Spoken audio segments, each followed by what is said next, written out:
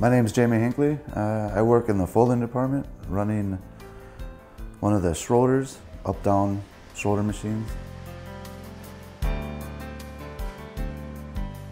They're a company and a family that actually cares for their employees, and they'll do what they can to adjust pretty much anything. If you have to adjust hours, you gotta come in late or take time off. They're really open to allowing that, especially if you have a family.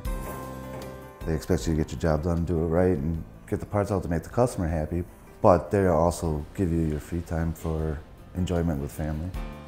It's a nice even balance.